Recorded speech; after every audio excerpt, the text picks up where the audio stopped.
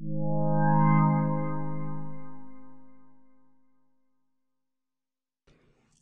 GIMP, there are two separate selection tools, the first of which is the rectangle select tool, which is on the upper left-hand corner of your GIMP toolbox, and then right next to it is the ellipse select tool, and these are both very similar. And I'm going to cover both of those tools along with the move tool and the fill tools in this video. So first off, selecting the rectangle select tool, I'm just going to click and drag on my document here.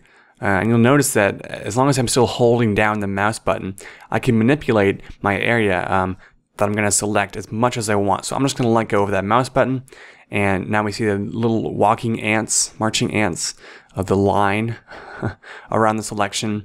Doesn't really look like ants to me, but that's what they call it. And then you'll notice that I can actually manipulate my selection even after I've placed it, by clicking and dragging on one of these four corners, little tabs that pop up, or by moving my mouse close to the edges, and then you can see these other tabs pop up, and I can resize that way. So that's fairly cool. Now, from here, there's two little bits of functionality with Control and Shift hotkeys that the rectangle tool can use. So I'm going to deselect everything by pressing Control Shift A, and that is the deselect hotkey. I'm going to draw a new selection, but this time I'm going to hold down Control. And what that does is Control makes your selection expand from the center instead of from the corner like that. It'll be from the center like that. So that's interesting. And then if you hold down Shift, like I am right here, it's going to take on the most recently used aspect ratio. So right here is a square because my most recently used aspect ratio was 1:1, and you can see as I press Shift, the little box in the corner that says fixed, that actually gets checked as I press Shift. So let's say that I've drawn this selection. I'm going to make a new selection and hold down Shift, and it's going to keep that aspect ratio. So that's interesting, and you can type in your own aspect ratio here, and if you just type in current, let's see what that does. Type in current, it's kind of crazy. So it keeps the last aspect ratio there, which is interesting. So very cool. And then next to that, the ellipse selection tool is very similar.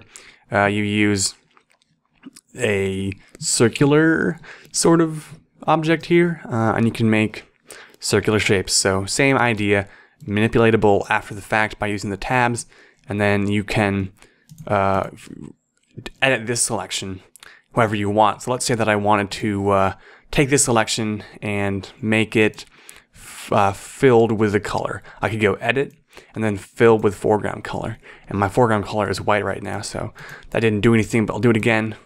Now it's black-ish, and that's how you generate shapes using the selection tools.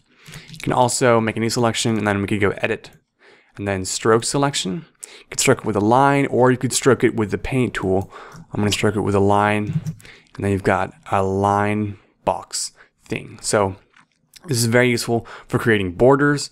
Say I want to create a 1 pixel border around my document. I'm just going to select the whole document and then go edit, stroke selection, solid line, 2 pixels, let's say. And we get this border. You can kind of see around the edge there. So that's very useful. Now moving on to the move tool. The move tool is cool because you have these two little toggle modes. One of them is move the active layer. That would be this layer.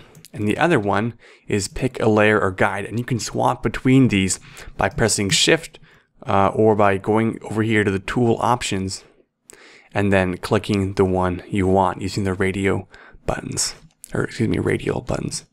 And then so say I want to move the active layer. It'll move only the layer that I have selected. If not, it'll click on the one behind it or whatever. It'll select the layer that I'm actually pointing at instead of just generally assuming. So that's cool. And that's the move tool. Very essential tool. I keep hotkey M. You're going to be using that a lot, so that's pretty neat. Now, moving on to the fill tools, we've got two different fill tools here. One of them is the bucket fill tool, which is like a blanket. Just if you ever used Microsoft's Paint, You'll already know the functionality of this. It just fills everything it can within a selection.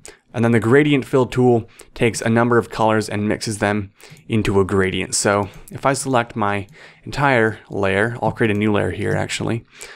So there's my new layer. I'm gonna go to the bucket fill tool, then it fills my entire selection. Whereas if I do a new layer, I'll do an ellipse here, right at the corner, pull out my gradient tool, and I've got foreground to background selected. And I'm just gonna drag from the upper left hand to the bottom right hand corner. We've got that nice little gradient sphere right there. I don't know what you'd use that for, but you can create some interesting effects.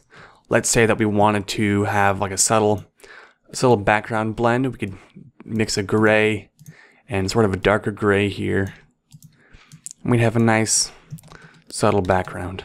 So very useful for creating all kinds of effects, and I use it a lot in my tutorials, so definitely a good tool to know how to use.